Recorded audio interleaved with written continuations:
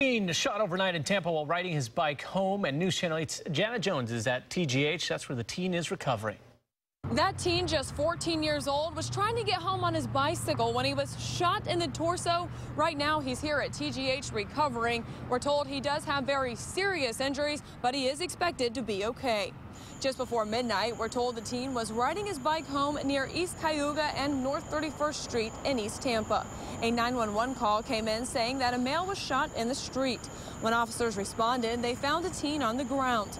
He was rushed to TGH, where we're told he's being treated for what we are told non-life-threatening injuries. Right now, we have very limited information as for what happened here, who the shooter could have been, and why would someone want to shoot a teen in the first place. What we do know is that police are looking for the driver of a white four-door sedan. If you know anything about this crime, you are asked to call police. In Tampa, Jana Jones, News Channel 8.